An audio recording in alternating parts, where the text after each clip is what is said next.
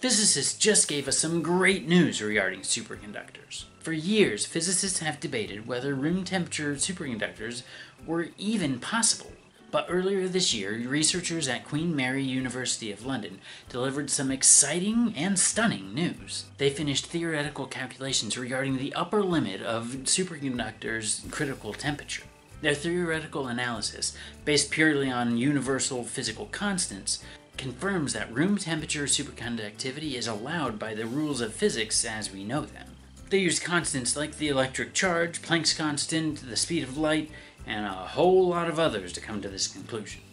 Their models showed that the theoretical limit for the superconducting critical temperature should be somewhere between 100 Kelvin and 1000 Kelvin. With room temperature around 300 K, that is well within reach. This doesn't mean that we know how to make a room temperature ambient pressure superconductor yet, but it does mean that we're not going snipe hunting.